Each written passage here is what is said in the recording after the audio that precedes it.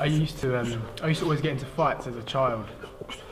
When I was in school, I used to retaliate badly whenever I was upset. So I got into boxing to help release my anger and channel it into something a little bit more productive.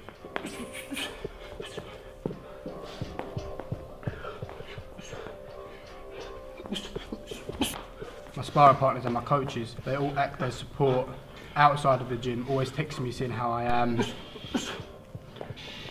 My advice to anyone looking to start boxing but feels scared or intimidated by the people in the gym, I would say just go for it. You've got nothing to lose.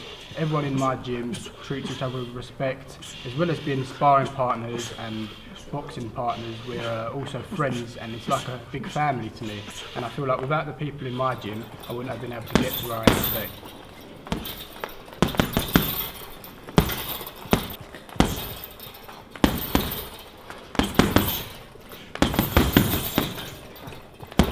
I think the most important attributes in boxing would be discipline and determination, because I don't believe in like talent where you're born and you're given a gift. I feel like you have to work towards your goals, and everyone's given the same opportunity when they begin anything, boxing or anything which you take part in. Everyone's given the same opportunity, so you must put the hard work in.